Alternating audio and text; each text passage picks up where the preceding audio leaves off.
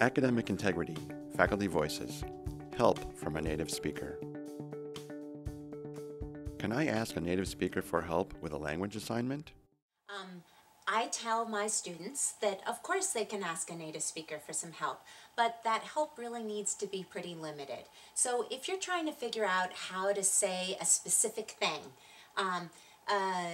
maybe you even want to say something like, I want a good idiom for how can I have my cake and eat it too. That would be a great thing to ask a native speaker. Actually, I don't mind if a student asks for help from a native speaker for a language assignment, as long as the help session is educational for the student and not a copy and paste session. You know, say I look up a word on an online dictionary like Leo and it gives me 17 different options. How do I know which word to use? That would be another great way to use a native speaker, is to say, here's some options, which one is right in this context? That would be absolutely acceptable. I would say specific, discrete items like that are a great way to learn more about the language by asking a native speaker. Try to understand the structure of a sentence or how an expression is used and make your own sentences. Is it okay to ask a native speaker to read over an essay? But that's actually something we say is not acceptable, and there are multiple reasons for this.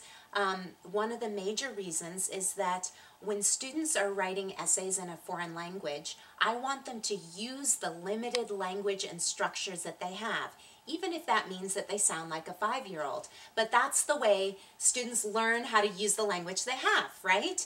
And a native speaker won't recognize that or will be pushing for a level of language that a student might not be ready for yet.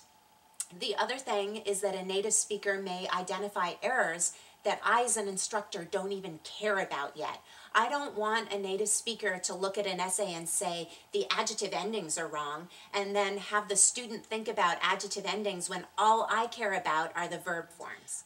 Really the best thing is for students of a foreign language to use the language, the vocabulary, and the structures they have to express what it is they want to say. This video is part of the Academic Integrity Faculty Voices series. For more Faculty Voices videos, please visit the library website.